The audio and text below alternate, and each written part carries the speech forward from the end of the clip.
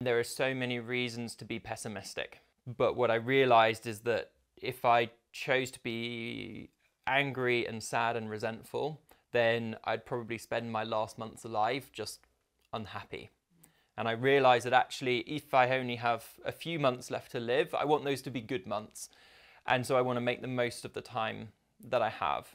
And I think for me, like, exercise was this huge part of being able to deal with my cancer positively. When you're physically active, it boosts your mood, you get endorphins, but it also keeps your body stronger, which means that you can withstand the chemotherapy. It means that the chemotherapy is more effective. And also, you get the immense mental strength that you know that you're helping yourself.